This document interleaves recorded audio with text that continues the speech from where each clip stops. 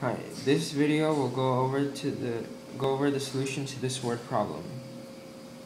John sells cookies in a store by his house. During week 1, he sells 5 cookies. In week 6, because more people know about him and his famous cookies, he has sold 40 cookies.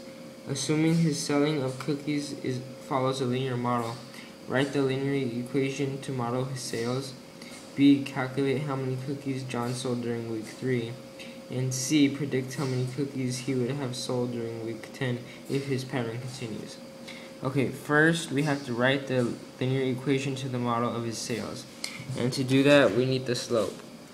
The slope formula is y2 minus y1 over x2 minus x1. Now our coordinates are 1, 5, and 6, 40. These coordinates will help us find the slope. Now we plug them in. y2, which is 40, minus y1, which is 5, over x2, which is 6, minus x1, which is 1. And that comes out to be 35 over 5, which is 7. Now that we have the slope, we have to find the y-intercept and using slope-intercept form.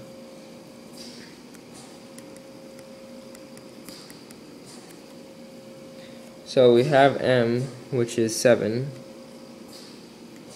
but we don't have B. Now, I like to use smaller numbers, so let's just use 1, 5. Our X is 1, and our Y is 5.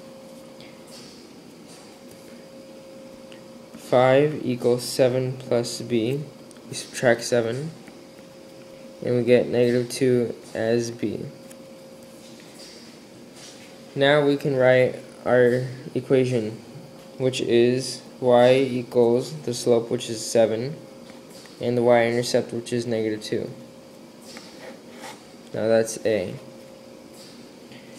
Now we have to do B, which says calculate how many cookies John sold during week 3.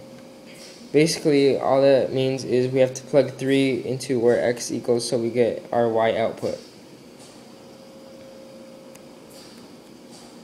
Y equals 7 times 3 minus 2. 7 times 3 is 21, and 21 minus 2 is 19. So, during week 3, John sold 19 cookies. And now our last step for this problem, step C.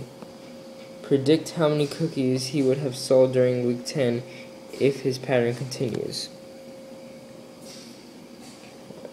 Let's do this over here.